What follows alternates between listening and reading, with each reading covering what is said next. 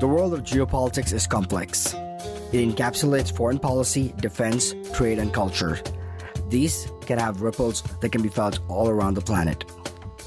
With that, we welcome you to The Global Detail, a podcast where we go beyond borders and behind the headlines to stories that impact the world. Our goal is to peel the onion and explore the various diverse layers through riveting interviews with experts and stalwarts. I'm Akshob Girtadas. And co-piloting this journey, I'm Brendan Duke. Let's get into it.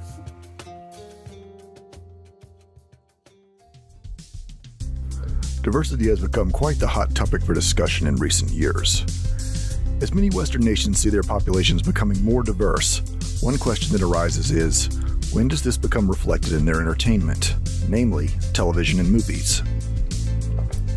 Sugith Varughese is an actor, writer, and director whose career goes all the way back to the early days of the children's show Fraggle Rock. These days, you would more likely recognize him as the affable Mr. Metha on the hit comedy Kim's Convenience. The show was lauded as a loving portrait of a Korean-Canadian family running a store in Toronto. Boasting a predominantly Asian cast, the show found a dedicated following despite coming to an abrupt end after its 5th season. One of its cast members, Simu Liu, would eventually go on to get the starring role in the Marvel movie Shang-Chi and the Legend of the Ten Rings. In addition to Kim's Convenience, Sugith has also been featured in The Expanse, a sprawling science fiction drama wherein humans have populated the solar system and have formed unique cultures around their new planetary homes.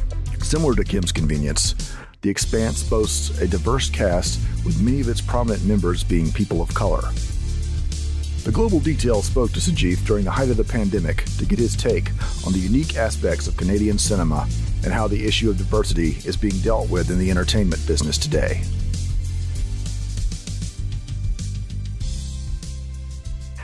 Well, Sugith, your own journey as an Indian immigrant in Canada at a very young age, you came from a medical background where your dad was a doctor, so there's some amount of Desi DNA of Indian and medical professionals there. But then you also adopted, got into film and stage acting at a very young age. So and at that time, it was certainly considered maverick. Some would even say, even today, it's considered maverick to break away from the academic heavy norms of being a Desi immigrant in the West. How did this journey come about? Well, by accident. I mean, I was a pre-med major when I was in university, but I checked off drama as well. So I was actually, the first university I went to, I was the first pre-med drama double major in their history. But I did all the pre-med courses, but I never applied for medical school because at that time you could apply after 1 year of university. And my younger sister actually did. She became the doctor. So thankfully one of us carried on. But I never got around to applying for medical school. I just wanted to study other things first. And I really, to be honest, never expected to be an actor, mainly because back then there weren't any who looked like me. So I assumed that career wasn't available to me. So I studied directing and dramaturgy when I was in university. And then I went to graduate school in film and planned to be a screenwriter. And in fact, that's how I broke into television. I broke in as a writer, and I wrote some dramas for CBC Television, which is Canada's public network. And the second one that I wrote was a story that came out of my own background. It was a comedy about an Indian guy who'd grown up in Canada who had a white girlfriend his parents didn't know about. And what he didn't know is they were arranging a marriage for him with a girl from India. And we couldn't find an actor.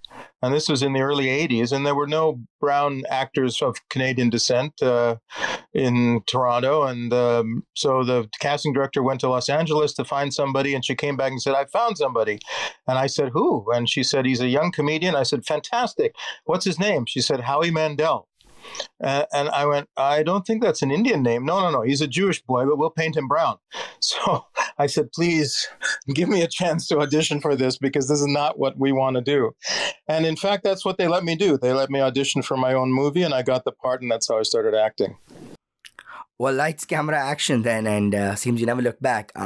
I want to touch on one of my favorite show, Kim's Convenience. Obviously, that's a show where we connected. It's a show that I first got introduced to your work. It's one of the shows I love. It's uniquely Canadian. And here's the part that, if I could juxtapose it, like Canadian actors have never been rare. You see them on Hollywood from time memorial, right? Right from Jim Carrey, Ryan Gosling, Ryan Reynolds, Mike Myers, Seth Rogen, stars like Celine Dion, Bryan Adams. But it's never a sense of a separate Canadian identity when we saw them in Hollywood for a lot of the roles and parts they played. But Kim's Convenience for me touches on a few things. Obviously, it was a play turned into a series on Netflix, a show I fell in love with. I introduced to my parents, just everyday humor. What I love about these shows are a couple of things. One, of course, is the fact that it touches on diversity. It shows a Korean immigrant family, yourself, your character, who was an Indian person in Mr. Metha. There's Mr. Chen, a Chinese person. And I don't think the show was trying to do anything more than just be itself. And, just words like Amma and Appa as a Tamilian, where we use that for our parents. I didn't realize that Koreans use the same for their parents. I wanted to ask you about this show essentially and what Kim's Convenience was trying to convey. Was it just, talking about the immigrant identity in Canada or just everyday life and just your own experience of being on Kim's Convenience? So just unpack that for me. Well, yes, absolutely. I mean, the thing about Kim's Convenience, when it started, it was a play.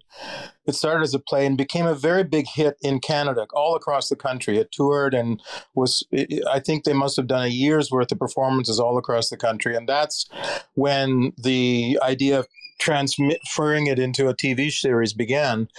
And the TV show is actually quite different than the play. The play is much more serious. There is humor in it, and the characters are there, Appa and Amma and Jung and all that. But the tone is a bit more naturalistic rather than comedic. But when they reinvented it for television, they made it more of a comedy. And I remember when it started, I thought, this is just the most fantastic love letter to the city of Toronto, because it is absolutely authentic to where I live, Toronto. The Korean convenience stores, they're all over the place.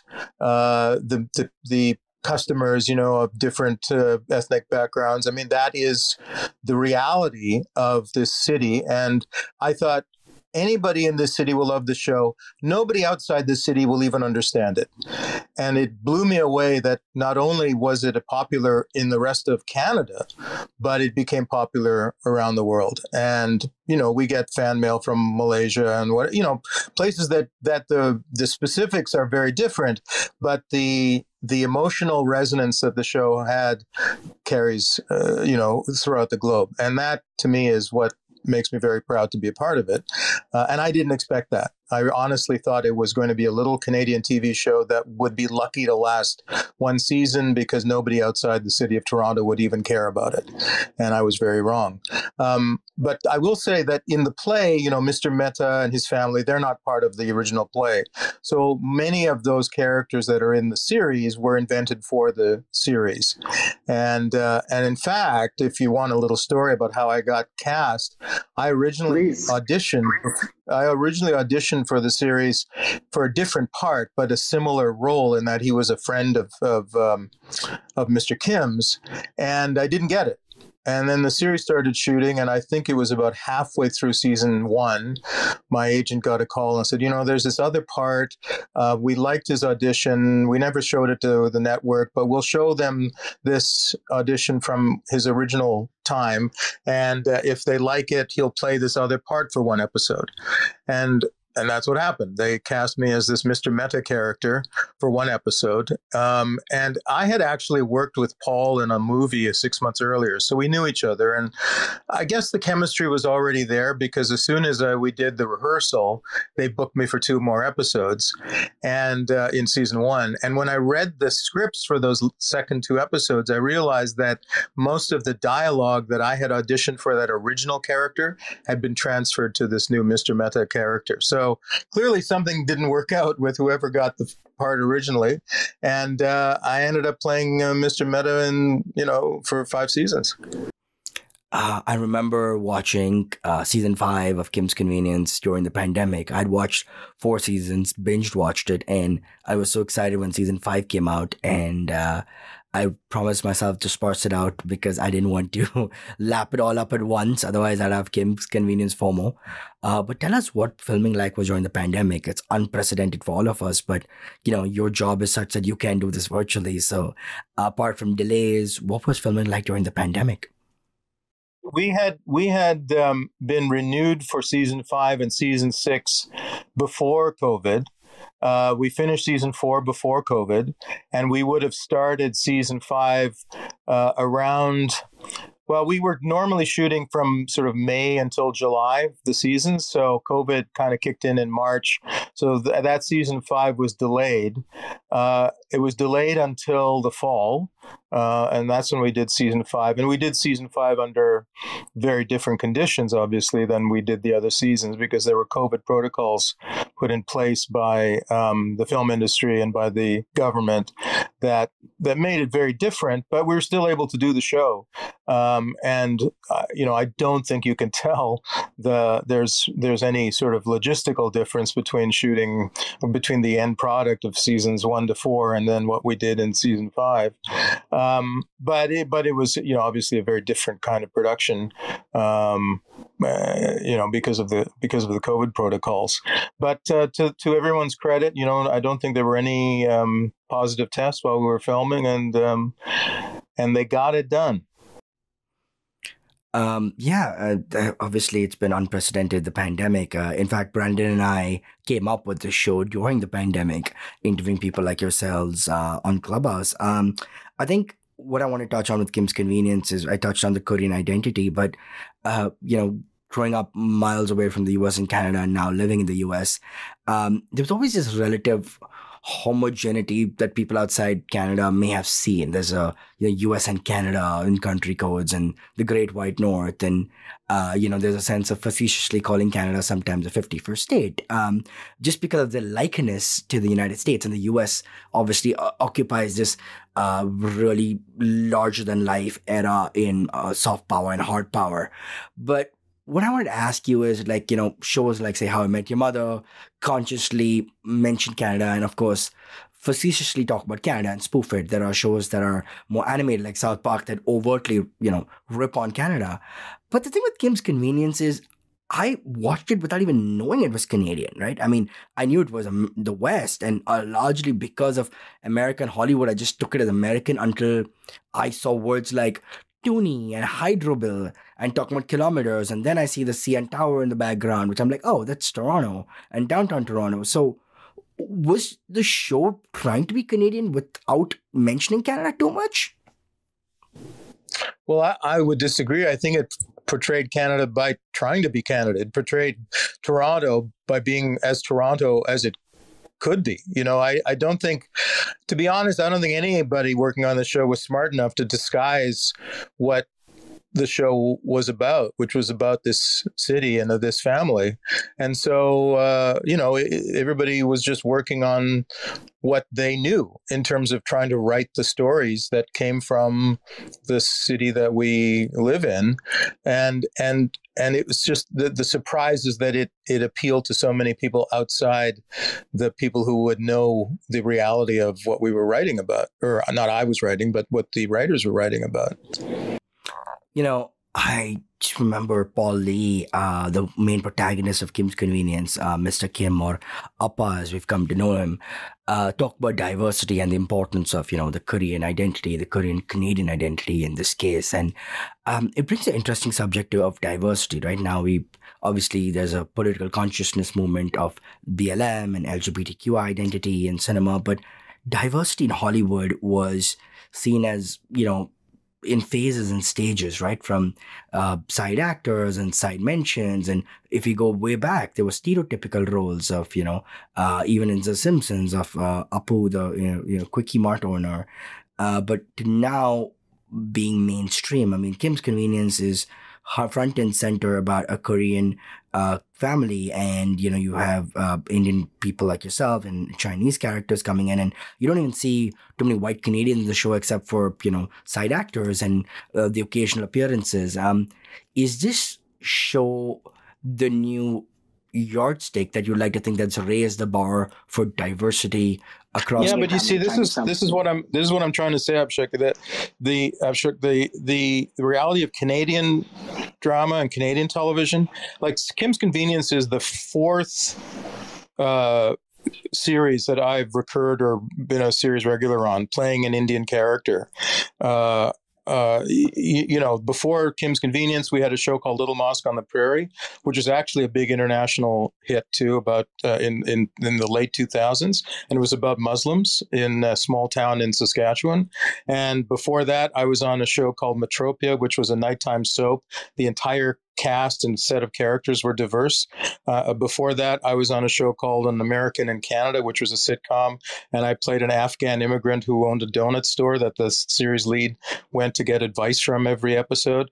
So Canada has been doing this and reflecting the diversity of our population. Like I said, I started in Canada in 1982. I wrote this movie that I started, which was about diversity, and it was probably the first thing they ever did. So we've been doing it for 35 years in Canada. It's just that with Kim's, and to some degree Little Mosque on the Prairie, it went across borders and people saw it outside Canada. So I don't know if people in Canada take it, as some big radical revelation of diversity as perhaps an American audience would, because it's much more common here that we did this kind of stuff. And also UK drama. It's the same thing for UK television. But it's the success is what is quite unique for a Canadian show. That was different. I think the funny thing about Kim's Convenience is it's just had such a global appeal. I was introduced to it by someone who's of Chinese origin but Australian, and I know the show's taken off in places like Indonesia, even Russia and Singapore, and the US obviously, and in South Asia. What's been the global appeal for the show?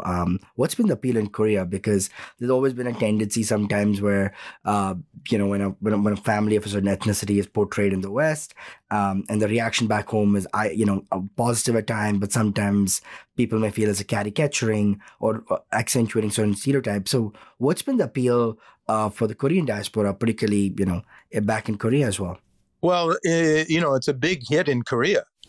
With the cast, the series leads went to Korea to get a huge award, the equivalent of the Korean Emmy Award for the show. So I guess it's working for the actual Korean audience too. I get tweets from all over the world.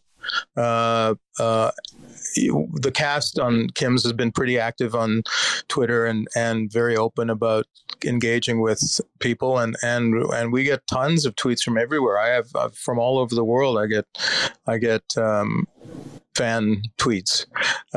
So, I mean, that's unique because, in all the other shows I've ever done, they have cross borders, but you never heard about it because we didn't have Twitter back then, but now we do. And so the fans get in touch, and it's quite amazing. As I said, I never thought the show would transfer outside the 416 area code, which is the Toronto area code, and it's reached an audience all over the world. And I think it's because it's so specific, and that the specifics of the show make people relate to it. It's sort of like how that movie, My Big Fat Greek Wedding, was so successful all over the world, even though you didn't have to be Greek. Chinese people loved it, because they recognized themselves, they recognized their friends and family, not because they're seeing literally themselves, but they're seeing through the ethnic specifics and seeing the people, and that's who everybody relates to. And I also think that the specifics make it interesting. You learn a lot about Korean food watching Kim's Convenience, and I think people really find that interesting if you're not part of that culture. Just to talk about diversity again, you touched on how Canadian diversity is more natural. So if you were to juxtapose this with American diversity and American diversity in cinema, would you say there's a little more contrived element? What makes Canadian diversity just so different from diversity in Hollywood? Well, I think there's a the difference is that, and this is just my opinion, but my sense of the American push towards diversity is that it's a business decision. They recognize now that there's an audience that wants to see themselves, and they will enhance their ratings, they will enhance their box office if they engage and embrace with that audience. I don't think it's a sort of a artistic or cultural decision so much as, I mean, it is for the filmmakers, but in terms of the green lighters, I think it's a business decision. Whereas Canada, it's more of a reflection of our political reality, which is that we're a multicultural country, and the percentage, for example, of South Asian people in Canada is much higher than the percentage of South Asian people in the United States, and so all sort of quote unquote ethnic minorities are in sharper relief in Canada because our percentages are higher. So for that reason, I think that the impulse to do something comes from a more organic place rather than a business place. But that's just my opinion. I mean, I tracked the flip side of that is I tracked my parts on my resume. I've done like a lot of American shows because a lot of American movies and TV shows shoot in Canada. And I would say that if I played an immigrant, but the immigrant was in an American show, I spoke with my normal American with Canadian accent.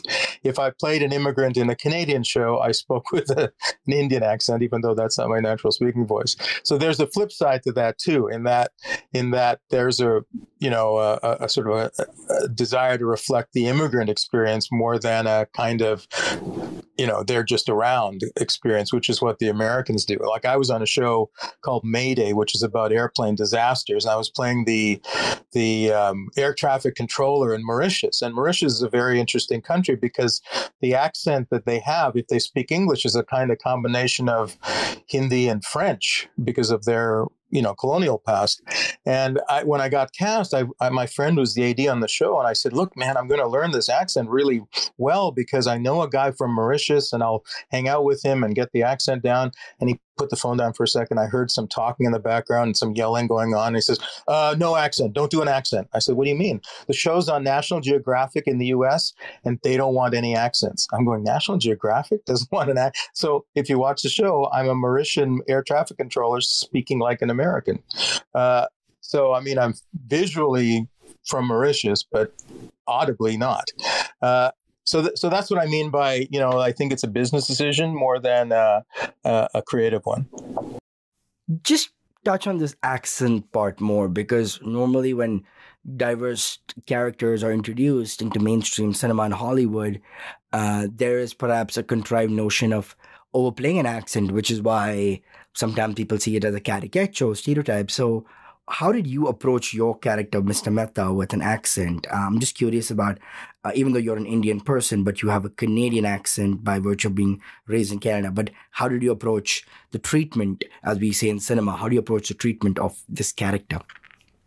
No, I brought that to the party in that, when the character requires an accent, I try to figure out, well, what does that mean in terms of their background and their history and all that, so that the accent has some authenticity, at least for me as an actor to play, and hopefully for the audience in watching me do it. So that on Little Mosque on the Prairie, for example, he was a Muslim guy, but he was more of a working class fellow who was in a small town in Saskatchewan. So that accent was different. For Mr. Metha, I read that first script, and I don't know if I'd have to explain it, but in the scene that I was doing, I talk about cricket, and I realized, well, he's experienced, he's into cricket, so there's a clue there that he's probably not a lower class fellow. I mean, he's kind of got a bit of erudition about him. So using that clue in the text, I invented that accent. And there's a manner of speaking that he had, which is sort of, he shouts a word once in a while. And that I stole from somebody I know. My spouse's boss sort of speaks that way. So I kind of used that plus the posh accent. And that's what I decided to do. And it seems to have worked. I think for me as Tamilian and Southern Indian, the part that really tickled me the most is seeing the phrase Amma and Appa used for mother and father, because that's what we use in Tamil a lot. And I think even for the diaspora in India, particularly Southern Indian diaspora, they'd really be able to find the easiest way to relate to the show, apart from a deferentialness to parents and Asian culture of subservience sometimes to parents. There's also, this word Amma and Appa. And who would have thought Salem, Tamil Nadu and Seoul, South Korea have this in common? You as an Indian actor in Southern Indian, did you find this news to you as well when you first read the script? Yeah, I mean, I was quite surprised. The only difference is, in Malayalam, we would say Amachi and Appachan or whatever, and then shorten it to Ami and Appi. Or my niece, when she was born, couldn't say Appachan and Amachi for grandpa and grandma, so she would say Ami and Appi, and that's how, you know it. I mean, it's sort of such a natural thing for Asian people to say. The difference is that in the scripts for Kim's Convenience, Amma is UMMA, and that's different than what I would see. We always thought AAMMA or something like that, but that's the only difference. And I agree with you. It's quite charming that two different, vastly different cultures would have a similar, term of endearment. Well, at this point, I'd be remiss, Sugith, if I did not hand it over to my creative partner and co-host of this podcast, Brandon Duke. Brandon, of course, is a cinema aficionado and the creative and musical talent behind putting this podcast together. Brandon, of course, has a lot of expertise in the media arts industry, particularly a very unique connoisseur of Southern culture in the United States. So, Brandon, over to you. Hello, Sugith. Circling back to the diversity question, do you see things getting better in that front? Like we will continue to see more representation of, Indian Americans or Indian Canadians for that matter. How do you see that unfolding? Oh my gosh! Listen, the kids in their 20s and 30s who are in Canadian show business anyway, of Desi background, they work all the time. Their careers are exponentially better than mine was when I was their age. So the change is here. It is not it's not a radical thing anymore for a Desi person to go into the arts. I know many, and they're all working. In regards to education, you mentioned you had a double major in theater and pre-med, but do you feel that you missed anything perhaps by not focusing more exclusively on theater? Well, the thing is, I never studied acting even when I was in university, and yet I've spent 40 years as an actor. So my feeling is that, the study of the arts is useful, but it isn't the path necessarily to a career in the arts. So when I studied in the arts, I studied Shakespeare and I studied Greek and Roman mythology, and I was getting a good liberal arts education, but I wasn't really specializing in performance and the things that a lot of people nowadays do. And frankly, I think that put me in good stead when I started working professionally, because I taught acting at the college level for a number of years. And I was always concerned that the kids who are in their, 17, 18, 19, 20 years old studying acting at that time, it was a little almost too early for them. I wish that they would, have expanded their horizons and studied anything and everything, and later worry about acting per se. So, I have mixed feelings about the value of the arts as a specialty in university. I'm not saying you shouldn't do it, but I'm saying you should really have as wide a possible educational horizon, because you don't know what you're going to need when it comes to actually having a resource to use in an employment situation. You just don't know. And the more you have under your belt in terms of knowledge, the better you're going to be as an artist. I want to talk about The Expanse, which, for anyone who doesn't know, it's a phenomenal sci-fi show on Amazon. But one of the things that's most impressive about the show is the realism or the grounded quality of that. Can you talk about, like, what are some of the things that you, the actors, and the crew, writers, directors, etc., do to, bring that to the screen? I've actually worked on The Expanse since the pilot, uncredited as one of the background voices. So I was taught the Belter accent and the Belter language in order to be able to do that, because every time you see a scene with a crowd in it, my voice is there, either pretending to be a Belter or an Earther or a Martian or whatever. And that I've done that since the pilot. I just did season 6 episodes yesterday. I still do them. When I got cast on camera as David Pastor, what was interesting was I didn't audition with the scene that I ended up doing. They gave me a scene from a previous season of some other character. So they were really looking for the character, not specifically the particular scene that they would end up doing. So I think that was part of it. When I got cast, I had no idea where they were going to take the character. I only knew that first scene. If you remember that first scene in episode 506, where I meet Vasarala for the first time, he's a very timid, over his head kind of guy. And I had no idea where they were going to take him, because I hadn't read the other scripts and they didn't tell me. So it was a real adventure as an actor to discover that's where they were going to take the character. And I honestly give them all the credit for having the faith in me that I could do it, because it was a fantastic character to play in the end. Now, specifically, if you remember that first scene, in 506, he talks about the low gravity situation. Well, before we shot that scene, like a week before, I had to take a session in low gravity with the show's sort of gravity expert. And, he showed me a lot of videos, and he explained how it would be in a low gravity setting. And, just for that one line that I was supposed to have saying that I had, I was getting used to the gravity, they wanted me to understand the science really well of being in low gravity. And that is true for that entire series.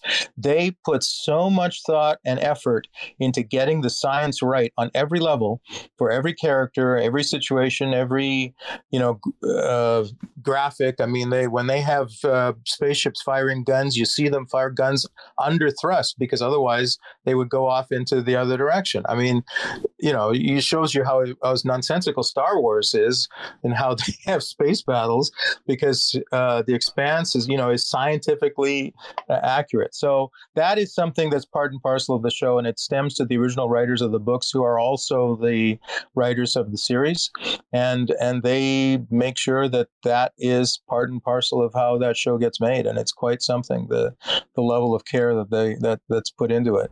The second part of your question, it's very difficult to be predictive in terms of how to be an artist, and I think what you see in the case of good writing is that they're being authentic, and they're being authentic to what they know, what they understand, what they care about, what they are interested in. And those guys who write The Expanse, if you meet them, you realize that's who they are as people, and that's what they care about. And the history and the politics that they put into that show come from their own passion.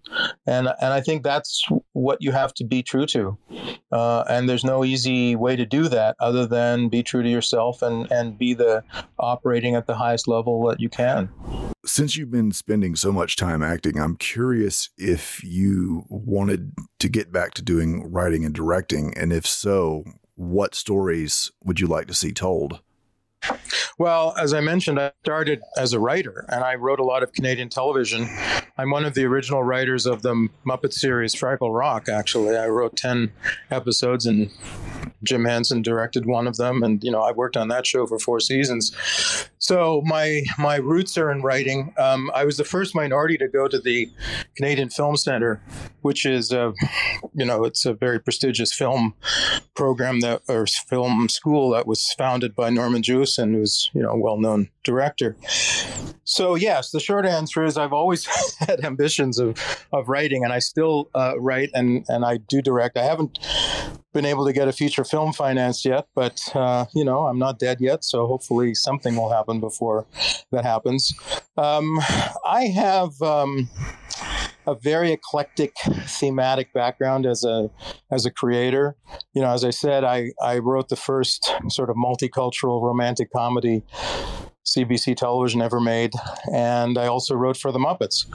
So that's pretty wide-ranging interests. And, I would say that as I age, I'm more interested in trying to tell stories that are closer to my heart, but not necessarily my own story, but a story that matters to me. So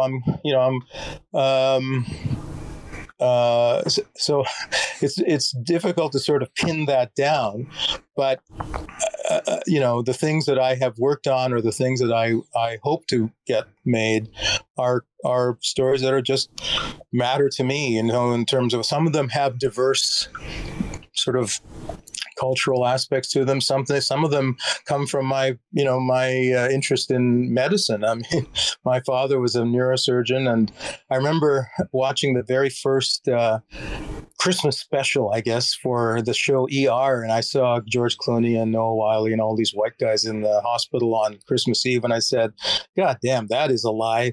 There's only Hindus, Muslims, and Jews working in the hospital on Christmas Eve. And so ever since then, I've wanted to do a show set in the hospital on Christmas Eve with Hindus, Muslims, and Jews. So it's like I said, it's coming from my own sort of interests and themes, and who knows? Hopefully something will happen.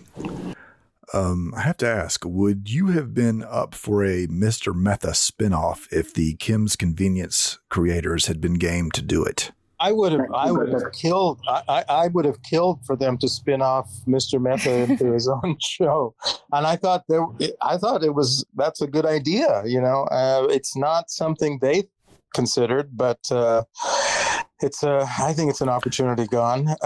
In terms of representation, do you see more stories like that getting made, or at least having the possibility of getting made?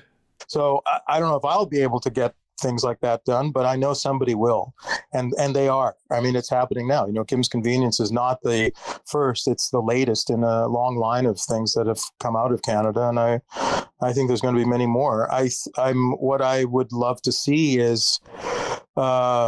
What's interesting is that now with streaming, we're able to see other countries' shows more easily than we ever did. As I said, I have fans from all over the world because they've seen Kim's Convenience, and that's a first for me.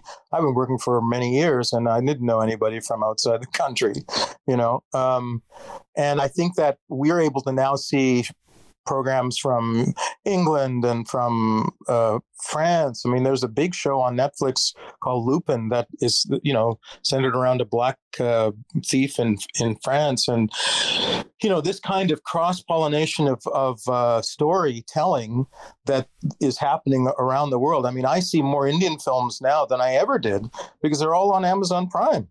Malayalam cinema of all things. I mean, I see all these films. So, we are the borders are ending, and what will be interesting to see is how the storytelling and the cultural aspects of it evolve as our borders disappear in terms of what we watch on our screens. Because even now I can see, that Indian cinema is embracing a certain sort of Hollywood style to it in a way that it hadn't as much before. And I hope that maybe that some of the Indian cinema transfers to other countries' background, because there is an opportunity to develop a kind of new storytelling that is global. And, we might not recognize what we will see in 30 years compared to what we're seeing now. A lot of times in TV and movies, you see kind of two extremes of the Indian experience, I guess, the super poor or quote unquote slumdog version, or the super rich. What are your thoughts on that, I guess, and especially in terms of, authenticity or, portraying that experience? You have to understand one thing. I grew up in Canada, and so my cultural touchstones are from that experience, from growing up here. When I watch Indian cinema, it's a foreign country's art for me. And I admire it, respect it, and I recognize some of it because I've been to India and my family is there, but it is not coming, it's not my storytelling, right? And so what I'm going to be able to do is not going to be an Indian quote unquote thing. It will be coming out of my own particular experience, which is where I think a show like Kim's Convenience comes out of. I mean, Ian's, is a Canadian of Korean background, so he, it's a very particular experience. What I'm saying is not that the Indian films are superior or not superior or anything like that. I'm just saying that as we expand the ability to see every other country's work, the cultural differences may or may not shift. Right now, there's a big difference between Indian cinema, particularly the regional cinema, and Hollywood. But I can see them embracing Hollywood technical, stylistic choices in some of their work now. And I think it's because of this cross-pollination that's happening. They're trying to appeal to a Western audience of Indian people, but who are, watching on Amazon or whatever, as much as they're trying to, make their work be more sophisticated in their own minds anyway, for their homegrown audience. So I think there's a very interesting transition that's happening now. I don't know where it's going to go, but it's very difficult to be predictive of it. That's all I'm saying. With Korean cinema, it seems like it is really, really gotten to a new level on the world stage, with Parasite winning the Best Picture Oscar. Also, Yeon Yoo-jung, I apologize if I'm butchering that name, with her winning the role of Best Supporting Actress in playing the grandmother in Minari. It seems like Korean cinema is kind of having a crossover appeal, for lack of a better term. But Indian cinema, while being very popular and certainly not hurting from money, hasn't quite had the same, I guess, transition as far as reaching the global audience. I've pretty aware of Korean cinema and Indian cinema, and Korean cinema, I'm sorry, superior. It is one of the best cinemas in the world. It's technically fantastic. The acting is incredible. The scripts, Parasite is just the tip of an iceberg. I mean, there are so many fantastic films that have come out of Korea from the last 20 years. My feeling is that their cinema did what India's cinema did not, which is that they tried to tell the most successful stories they could and learn from their mistakes and learn from their failures, and built up a national cinema so now you've got people who were operating at the highest level and can win the Oscar. Indian cinema, it's all they're going for a more lower level. They want the biggest audience, but not necessarily the best storytelling. You know what I mean? Like, they know that if we get the right song and the right, hunk starring and the right hot actress in it, the film will make money. And that's all that it seems to matter, And so I watch these Indian films, particularly the Bollywood ones, and I go, this is silly. It's just not, whether it's drama or comedy or whatever, it's not it's not high level work, and I don't mean everything has to be highbrow. I'm a big, I love Marvel movies just like everybody else. It doesn't have to be highbrow, but it does have to recognize the audience is really craving sophisticated storytelling, and the Korean cinema has developed a very sophisticated level of storytelling, as you see in that movie Parasite. And I think India has a long way to go to catch up to that. Yeah, piggybacking on that idea is, as you mentioned earlier, like, so you're seeing some of the younger generation in the South Asian community working a lot. Do you think at some point, as I guess the South Asian community gets more representation, like say in American and Canadian stuff, that will eventually start to influence like Indian cinema, and then maybe they see like a chance for like an audience in the States or in Canada, and then maybe they start to change, and then it starts to they get like a little feedback loop going where each side starts to influence the other. Do you see the possibility of that happening at all? I don't know. There's not a lot of, it's early days yet in terms of their filmmakers being aware of what we do in Canada and the US, and what Canadian filmmakers are aware of in there. And the markets are so different, or have been. I remember I went to India, it was like 20 years ago, and I met with producers there because I was pitching something that was partly set in India. And Canada has what are called co-production treaties with most countries around the world, and they have one with India, but it's never, or at that time, it had never been used, and because it requires compromise on both countries' producers' parts in order for them to make that treaty co-production work. And I asked this producer, I think he was in Chennai, and I asked him, so why isn't that happening? And he says, why should I compromise my content for your market?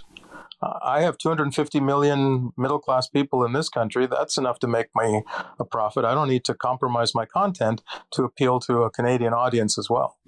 So, I honestly don't know. I mean, I look at a film like White Tiger. Have you seen that? It's on Netflix, and it's become quite popular on Netflix. So there is a way of making something that is particularly Indian appeal to an international audience, I think.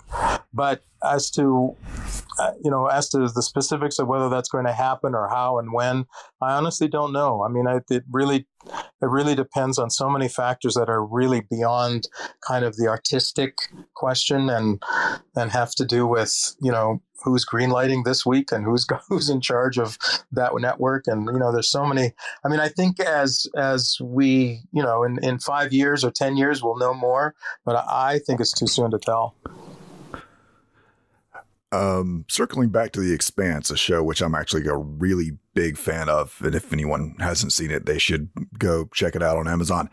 Talk a little bit more about just working on that show, and the different, what, like, just your experience working on what probably is one of the best sci-fi shows on television. I mean, I love working on The Expanse. I mean, I still work on it. As I mentioned, I do background voices for it. So I've been part of the show since the pilot.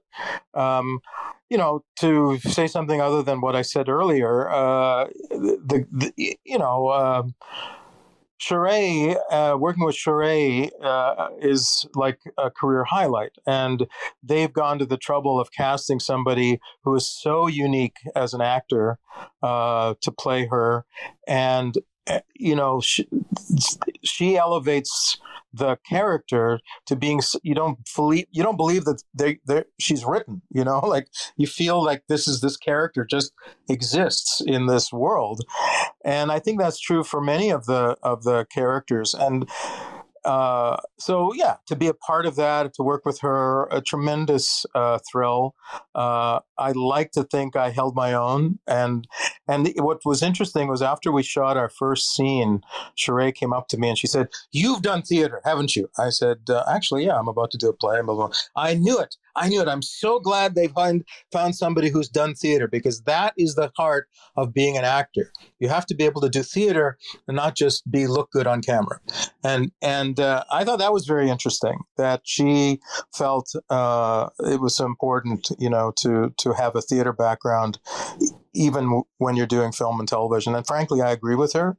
And I think Denzel Washington said the same thing. I saw an interview with him and he said, you build a character for 4 weeks of rehearsal and then do a 4 to 12-week run and then come onto my set and show me who you are as on camera. Because until you've done that, you're not really, doing the work of being an actor. And there's some real truth to that. And the irony is, of course, that not all stage actors are successful on film and TV.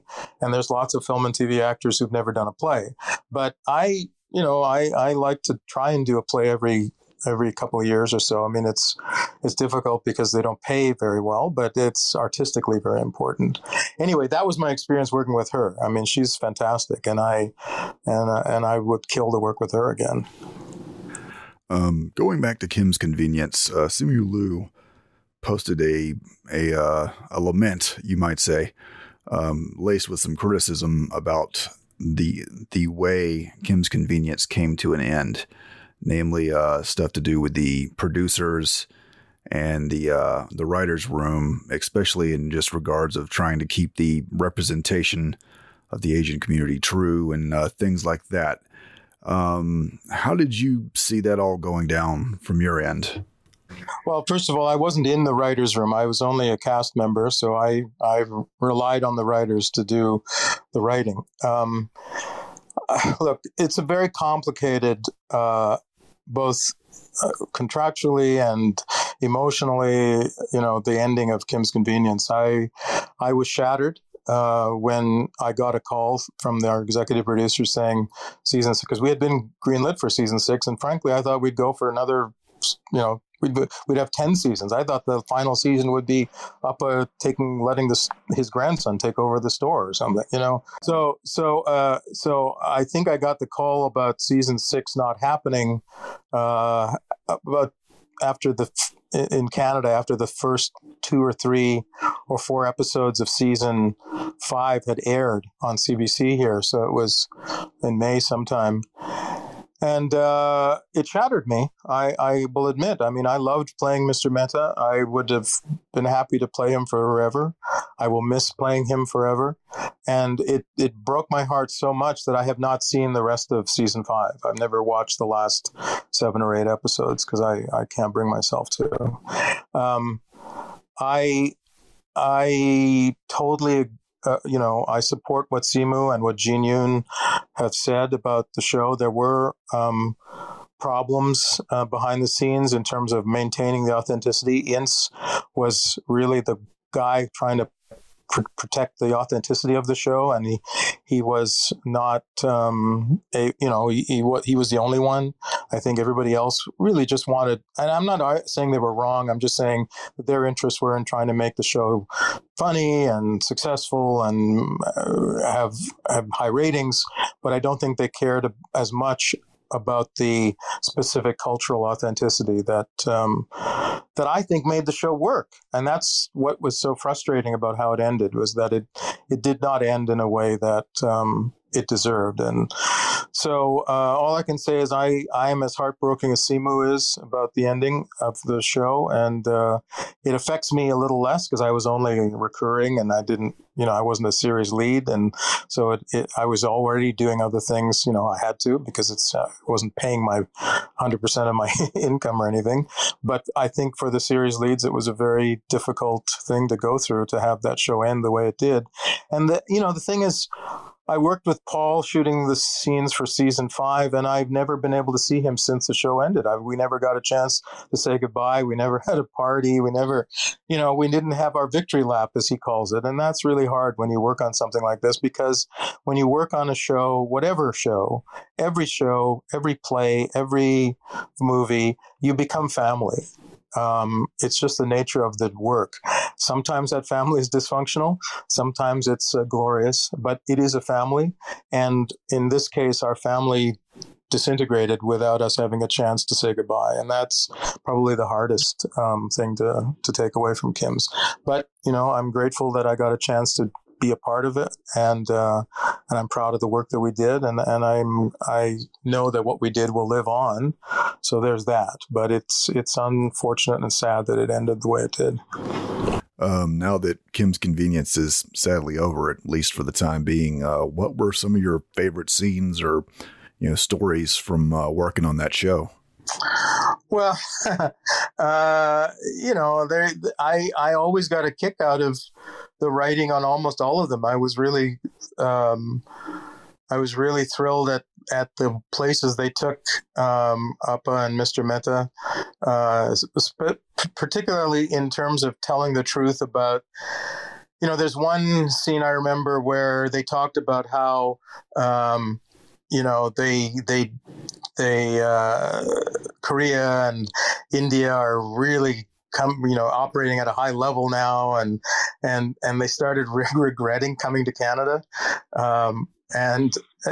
There's some kind of truth in all of that the grass was always greener, and you've got to play the card you're dealt with, and so there's something beautiful about that. I mean, for me, it wasn't so much the specific scenes, it was working with the people, and working with Paul was a real joy, and he's just a fantastic guy, and we just had fun. It was the easiest thing in the world to act those scenes with him, just because I guess we were both born to play those parts, and we could do them without breaking a sweat, and it was just play, and it was just a joy, and I will miss it.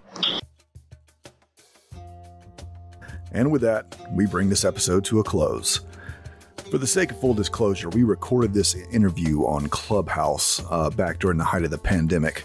And at the time, we didn't have the foresight to get everyone's permission to be on the show, or at least to use their voices on the show. So the Q&A section is basically me rephrasing the questions that were asked by our friends and audience members for Sugith. So for all of those people who participated, thank you for the questions, and sorry we couldn't get you on the show. Maybe next time. If you do like what you're hearing, kindly give us a rating and review wherever you get your podcasts. And more importantly, tell a friend, or two, or three. Until next time, we'll see you again on The Global Detail. This podcast has been a production of Karkata Media in association with Perspicacity Media LLC. All guest views are their own. If you have any questions, thoughts, or concerns, email us at globaldetailpodcast@gmail.com. Or you can contact us on Facebook and Twitter at Global Detail Pod. This recording, or any portion thereof, may not be reproduced or used in any manner whatsoever without the express written permission of the publisher, except for the use of brief quotations in a review. Copyright 2022 by Karkata Media LLC. All rights reserved.